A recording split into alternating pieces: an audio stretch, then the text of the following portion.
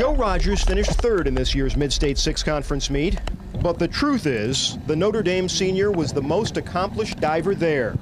Nobody else could do what he does, the way he does it, snailing down the board, and then, incredibly, balancing on one leg, his only leg, before launching himself into the water below. I've always been taught to not so much care what people think, just do what I want to do because I want to do it. And don't go around concerned with what everybody thinks of you, if they think you're bad, if they think you're good, if they don't think you should be diving at all. And believe me, I feel there are people out there that think that way. And you just got to look past it. You just got to close your mind and keep focusing on what you're doing. Focus on the positive people around you and feed off them, they feed off you.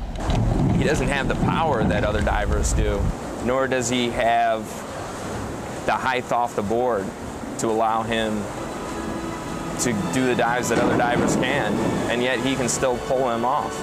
But Joe hasn't merely pulled it off. When he was 10 years old, he lost his leg, a kidney, and part of his colon to fibrosis sarcoma, a form of cancer.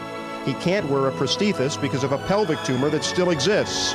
And yet, Rodgers is the school record holder in 6 events. Imagine what he could do on 2 legs.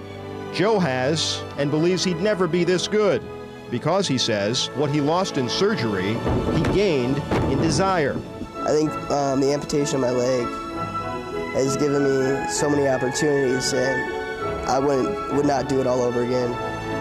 All the people that I've met from all my hardships and everything have been so great, and my friendships now with my teammates and my coach are so strong that I wouldn't take any of it back.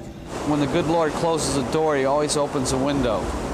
And Joe's chosen the window, and he's gone on to excel.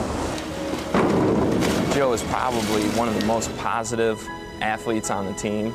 He's always thinking about how he can get better, how his teammates can improve, and really a lot of the reason that my other divers are so good is because Joe has taken upon himself to help them out. Joe's next step is college, where he wants to continue diving off the higher 3-meter board.